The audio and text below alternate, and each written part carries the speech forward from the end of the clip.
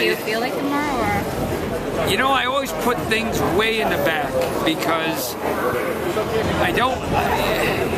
It's a lot better than getting laughs, that's for sure.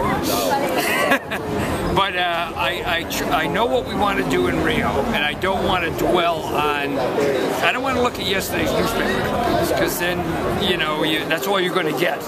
So. I think I told Ken this before. One of my big goals in life, when I'm done, I want 10 years. I want 10 good years.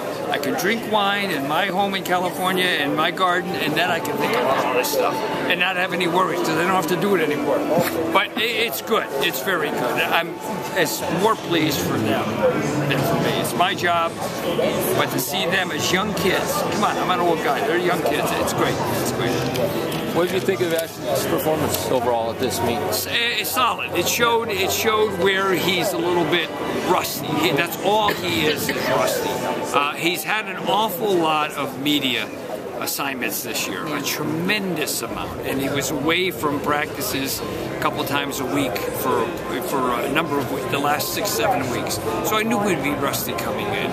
And the goal was, hey, let's go win the thing and then evaluate. So we're going to Santa Barbara for our training camp the end of March, and we'll take the month of April to shore everything up. No problems. There's no problems whatsoever. There were some great things that happened here for both Bree and Ash.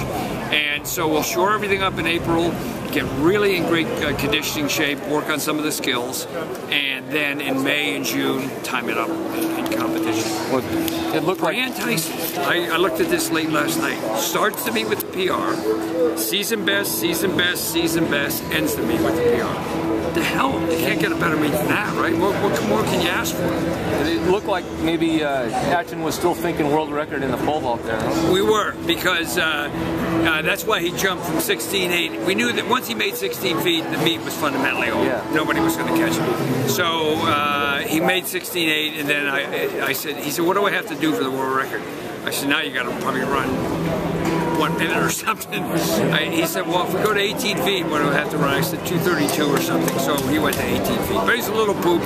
His groin was a little bit sore, nothing major, but just, so he took the 2 and said, that's it. That's enough. It kind of speaks to how talented he is when he comes in and he's rusty. Like you said, he kind of had a solid meet and he still wins handily.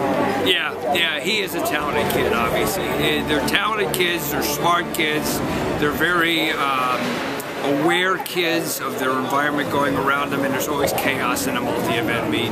The biggest pleasure on my part for his meet is the long jump. We've been working on the long jump quite a bit. We switched him from 9 lefts to 10 lefts.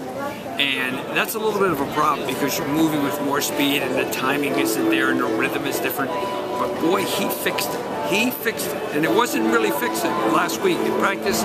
Still, he fixed it. He can jump real far now on the long jump, and that's good. You know his 100's going to be good. You know his long jump's going to be now really, really good.